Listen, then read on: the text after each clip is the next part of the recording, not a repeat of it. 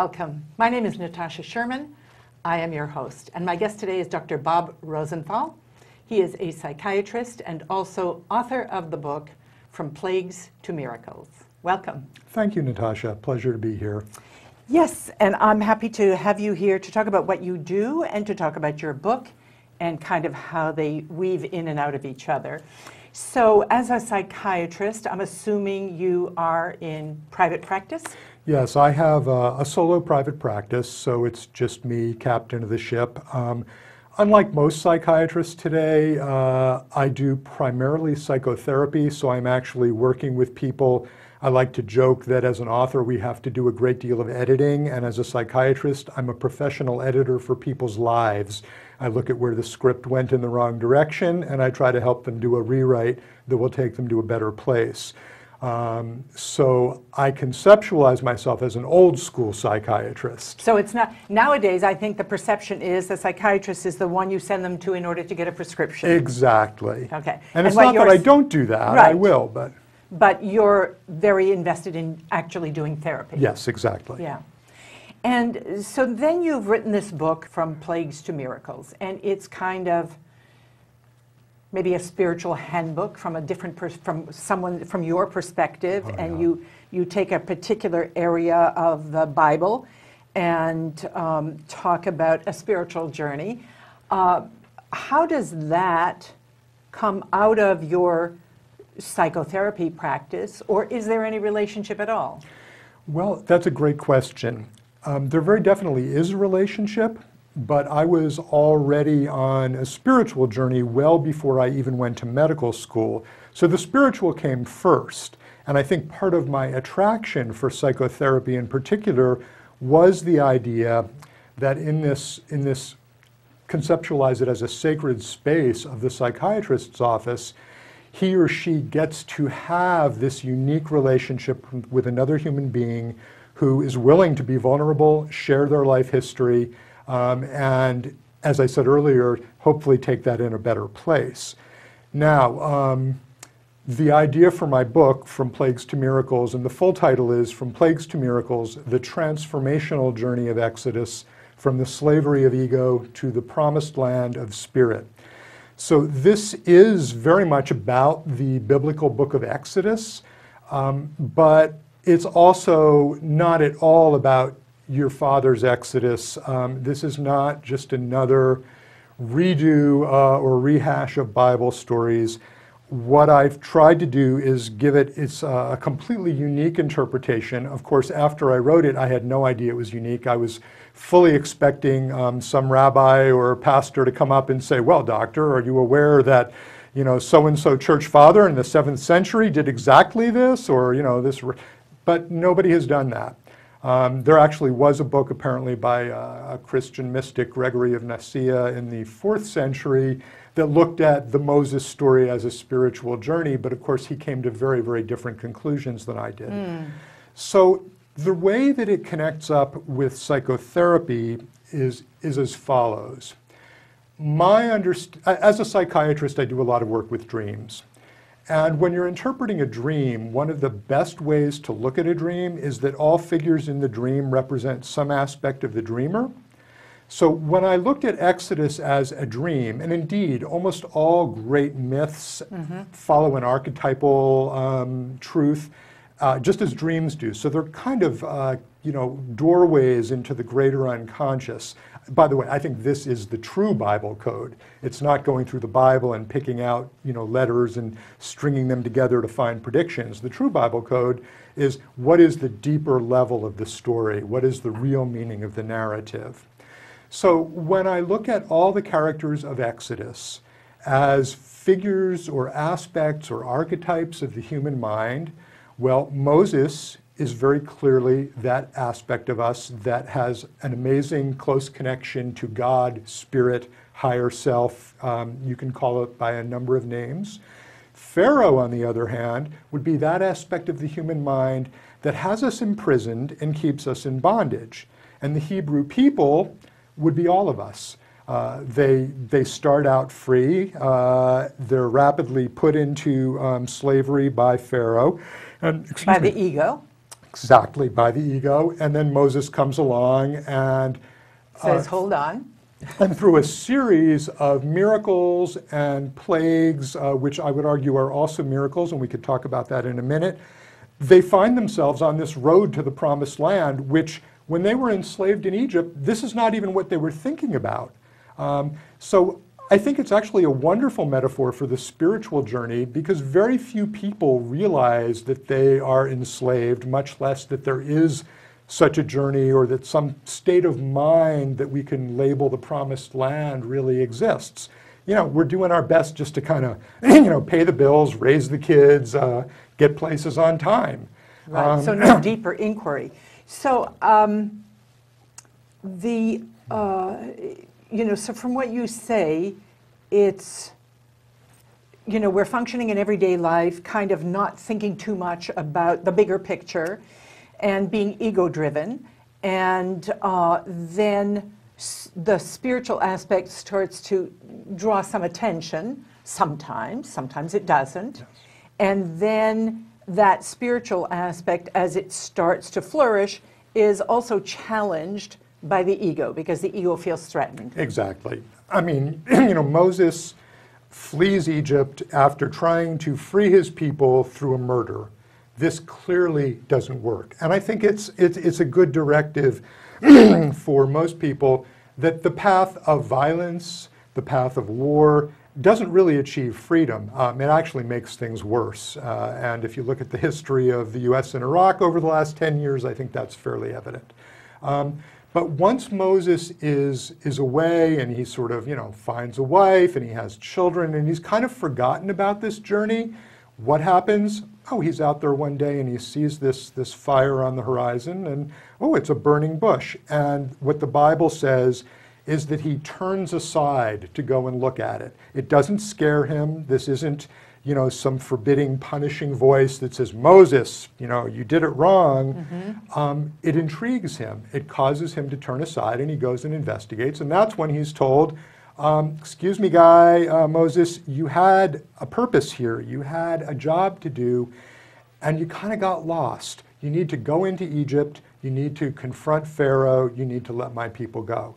Now, at that time, Pharaoh was the most powerful human being in the known universe. This guy ruled the kingdom of Egypt, the most advanced civilization, and he was a direct descendant of the Egyptian gods.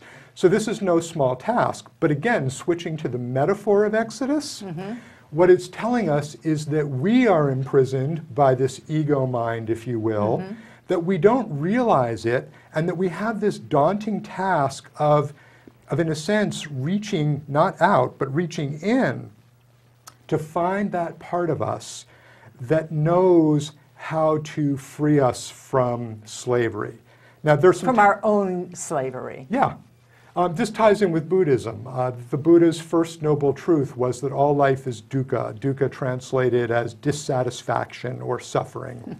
And the point being, sure, go after what you think will make you happy. Find that ideal guy or gal. Go make yourself a couple, $100 million. At the end of the day, your body's going to age. You're going to get sick, most likely, and you're absolutely going to die.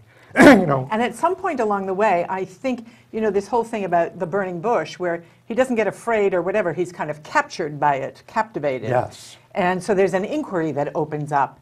And what should I do? And I think, as the description of, you find the gal, the guy, make the money, whatever. In the end, if you don't get captivated, so to speak, you don't get the question, is that all there is? That's because right. I suspect somewhere along the way, everybody has that question some of the time. So is this it? Is this it? I wish more people did. I think a lot of people grab at that question when they get a terminal diagnosis, for example. Right. Because that certainly, concentrates the mind, as they say. But as you say, life is terminal. And life is terminal. Yeah, these bodies will die. This personality will no longer be there. But I sometimes think this is why there are perhaps more people interested in religion and spirituality in their older years than younger. Most psychologists and psychiatrists would say, well, they're just afraid of dying, so they have to reach out to something different. I believe it's also the fact that you've run life's race to a large extent. You've tried a lot of stuff, and you realize that the happiness in that is fleeting. Yes, sure, there are these great moments, high fives, we did it. But I'll bet if we interviewed lottery winners, Olympic gold medalists, winners of Nobel Prizes, well, I think it's like anything else. It's like scoring the touchdown or whatever. It's wonderful, it's fabulous, but it's not enduring. Exactly. And, it's interesting because I lived at a yoga center in India for almost a year, and a teacher said, I remember him talking about how in the yoga writings or whatever, they divide life into segments. So there's youth, and then there's, when you go to school, and then there's the householder journey. Yes. And then it's not necessarily because you're afraid of dying, but you've done your dharma, as they would say in Buddhism, and now there's an opportunity for you to focus on the spiritual growth. Exactly. And I think that it actually is beneficial to have done all of those in order to recognize that way happiness lies not. You're not going to find it there. Yeah, I mean, in Hermann Hesse's wonderful novel Siddhartha, he goes through those stages, one of my personal favorites, and finally wanders off. And that is the final stage in the life of the Hindus, the sannyasin. You leave your wife and house, and of course it's a very sexist religion in that regard, because the wives have to stay home and handle. One could argue they have the more spiritual path. Oh, they have the more spiritual path all along the way. But I have a question for you, which may seem bizarre at this stage. Why did you write the book? Well, the book actually came out of an insight that I had in 1987, so many, many years before I actually started writing. And I should say, I'm not a Bible scholar. I read Exodus for the first time because I had the idea and thought about turning it into a book.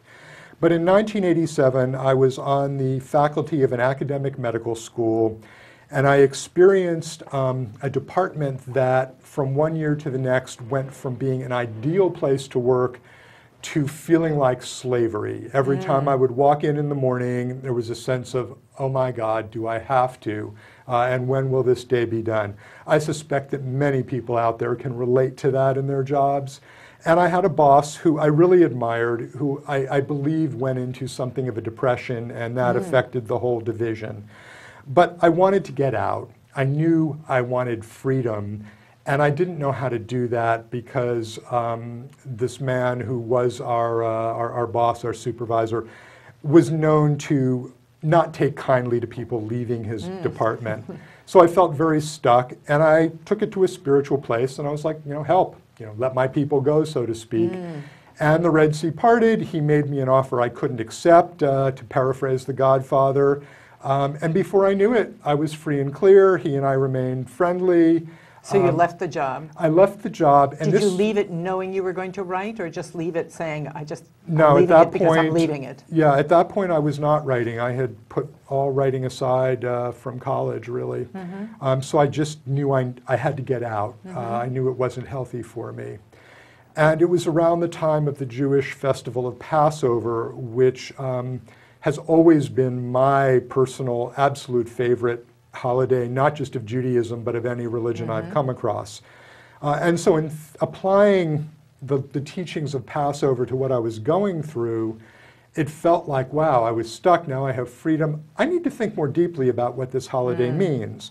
And that was when I first thought, oh, maybe Moses is the part of us that knows the path to freedom, and Pharaoh is the part of us that not only doesn't know it, it's that voice in your head that goes, no, you can't do that. No, no way. That's absurd. You'll die. You won't survive. Of course you need to keep your job as a street sweeper and not play in that band. How could you, and what... I have to interrupt you here because I have the best expression, and you have to excuse the verbiage, but someone once described it, one of my trainers, as the itty-bitty shitty committee in your head. I love that. Isn't that great? That's pretty good, yes. I think that's quite accurate. Yeah, Yep. yeah. And it's the voice that says, oh, you can't, you shouldn't, don't, be afraid, et cetera, et cetera. Be afraid, be very afraid. So then how did you then leap into finding yourself writing? Well, I mean, my writing journey went in a lot of different directions. I started writing science fiction, which was something I was very fond of. Then I discovered I've always been real interested in movies, so I wrote screenplays for 9 years, wrote a TV pilot, and I kept coming very, very close, and nothing quite catching fire. I mean, we were. And in the meantime, just out of curiosity, on a personal level, what supported you financially? You had left your job. No, I didn't leave my job. I left that job at the teaching hospital and went into full-time private practice. Okay. Yeah, no. I do not advocate that anyone leave their day job to follow their dream. That's why I asked the question. Right, but I don't advocate that anyone forget their dream solely for the sake of their day job. Because what happens in the Exodus book when Pharaoh and Moses, the part of us that wants to lead us to freedom and the part that is antithetical to freedom, contend? Plagues happen. Now, to the Pharaoh part, those plagues are horrific. They devastate its kingdom. Very personal. Very personal. I mean, leading right up to the death of the firstborn. But to the Hebrews, who are us, the plagues are the road to freedom. And I think if there is one take-home message that I would ask people to extract from my book and its interpretation, it would be exactly that. Where in your life are you suffering plagues? That is to say, where are the hardships? Where is the pain? Where is that sense of I am so stuck that I don't know how to get through this, and I just look up and go, help. So what's the message in that? So you ask people, like, really examine it. Don't just wake up every day and say, oh my God, another day, you know, or I can't face this. So let's say you are examining it and you say, you know, here's where I'm suffering, here's where I'm stuck, here's where I'm afraid. Then what? I would say realize that the answer to that lies not within the domain of your life as you know it, that answer has to come from somewhere else. I mean, this is very much like 12-step programs where the first step is, you know, I was powerless over my alcoholism, gambling, overeating, whatever you may call it, and I had to turn it over to a higher power. Now, so this higher power doesn't have to be religious? Not at all. It's just an acknowledgement of there's something bigger than what I see in the immediate. Yes, and that something bigger knows how to orchestrate things in a way that we don't. And that's where, you know, to the rationalists and skeptics, what I would say is, you know, the God you don't believe in, I don't believe in him either. The idea that there's an anthropomorphic person in the sky with a big white beard who hangs out on the ceiling of the Sistine Chapel, no. And in fact, in the prelude to my book, I talk about, you know, a few words about God. What is God? But I would say that if you take the chance and sincerely say help, and then step out of the way, let go of the problem, turn it over, not with helplessness, this is impossible, but turn it over with an intention. With an intention. I want to be free. I want to see this differently. I could be experiencing peace instead of this conflict. You know, it's so interesting. Then let it go and see what happens. It's so powerful because, on the one hand, you know, I like to extract it all from, you know, any specific religion, or you have to believe in X, Y, and Z, you know, but, you know, if you think of it, the very fact that your body has the knowledge that it has to do what it does indicates there's something going on that maybe I don't know about. It's not necessarily a person, but if my body's doing what it's designed to do, and that bumblebee is doing what it's designed to do, then maybe there's just some way to tap into the bigger design. I mean, it would make sense, wouldn't it? Or why, I mean, if there is that bigger design, if there is, let's call it intelligence with a capital I, that knows more than our limited neocortex and brain knows what it's about, then wouldn't it be actively trying to reach us? But again, going to Exodus, it's very interesting. Notice, God in Exodus doesn't jump into the picture and say, all right, Pharaoh, boom, you're out. Hebrews, I'm teleporting you to the promised land. God can't do it for us. We have to get out of the way. We have to open that door first. What God, in that sense, and I'll put God in quotes here, does is inflicts plagues on the ego mind, hardships, dukkha to use the Buddhist term, so that we can see that there's a better way. But we can be pretty stubborn. I mean, Pharaoh was incredibly stubborn, and that's where I think he's a wonderful model for ego. You know, And once we take the chance and get out of the way, that's where the miracles start to happen. And again, I don't believe for a moment that miracles are confined to the Bible, but I have certainly experienced things in my life. I recount some of them in From Plagues to Miracles that defy rational explanation, that if you were looking at what is the probability of that event occurring, it's point, I mean, it couldn't have happened without some sense of the miraculous. Yeah, and I think it's important to expand our definition of miracle. Yes. Because I can see miracles everywhere, all the time, every day. Just the very fact that I wake up, this body, the way it works, the way it functions. The fact that we're talking here. Yeah, exactly. So again, if you narrow it down to, I need some big explosion in the sky or a burning bush to come and say this to me, and then people are sitting saying, there is no answer, look a little closer. Wonderful. The biggest problem we make in looking for a miracle is we tell God, higher self, what that miracle should be. I need money, God. I'm going to go buy a bunch of lottery tickets. Right. God, higher wisdom, whatever you want to call it, knows how to bring to you what you need far better than you do, because you don't know what you need. We're still enslaved in Egypt. We think we know what we want. And then we get it and we go, okay, yeah, and go, all right, next. that didn't work. Right. And so that is the journey. It's the journey that takes us from believing that as an ego, I know exactly what it is, and I'm going to, follow that path and trudge it till I die, to, no, there really is a different path. And as I walk that, experiences come to me that not only validate that I am not just an ego mind, I'm much more than that, but that those experiences begin to impact the people around you. They give you a different sense of what life is about. And when the miracles start showing up, then it becomes very hard to go back to a skeptical point of view or to believe that where you were, before you made that mental transition, that's really all there is to life. Right, and I think, it's important for people, I mean, the ego is there for a reason, so it's not like bash the ego right. and, beat it into the ground.